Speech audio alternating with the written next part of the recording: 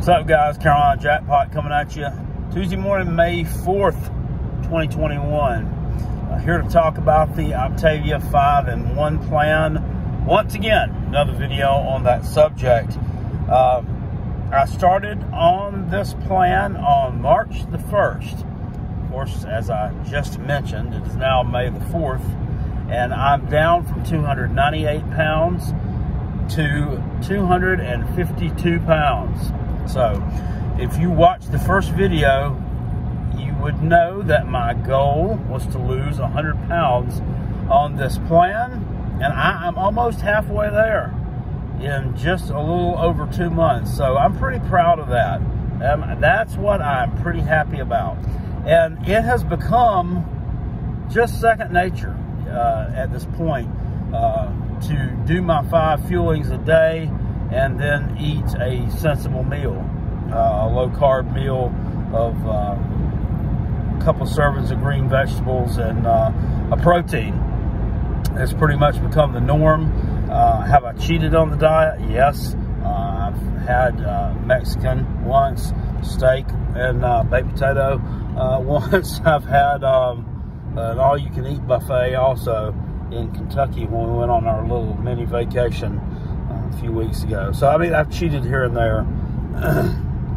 Also drank a little bit of brewski, which I'm not supposed to do, but it's hard not to do that, especially when you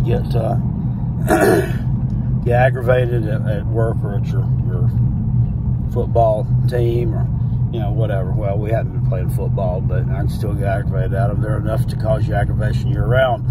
Anyway, what I don't like about the plan is it's just really sporadic with the logistics of it, with the billing. Was billed initially on like February the 25th, and the turnaround, we got the order on February 27th. That was the initial order, right? So the next bill, they drafted it from my account on April the 1st.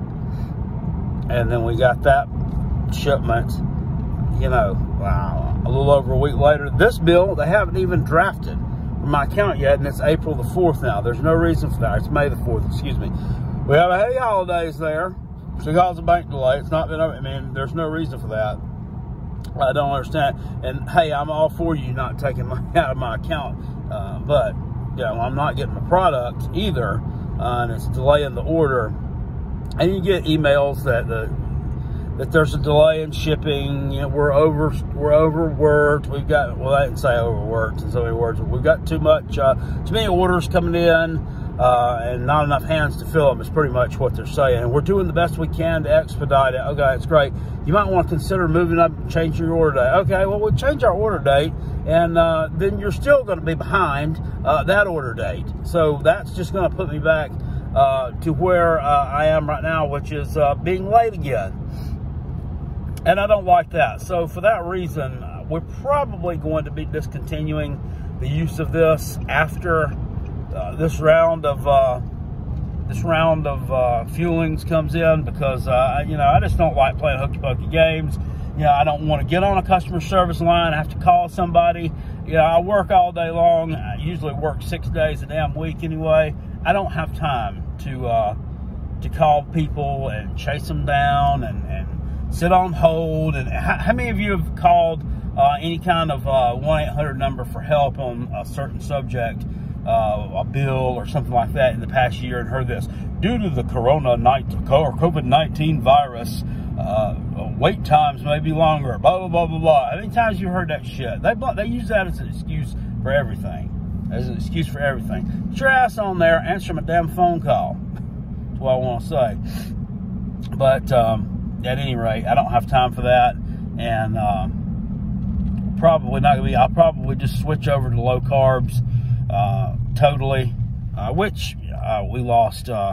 Or I lost a ton of weight doing that several times before. I've yo-yoed back and forth with that over the years.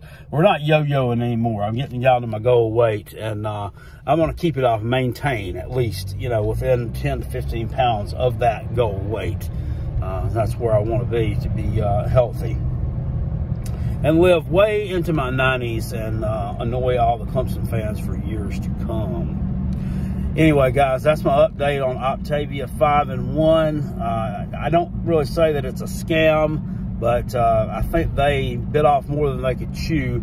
They grew their business so much that they can't really handle it right now, which is going to cause them to lose business. So, you know, that's that. That's, I guess that's the American business model sometimes and how it works. But anyway, enough of my rambling. I'll see y'all later. Appreciate it. Peace, and I'm out.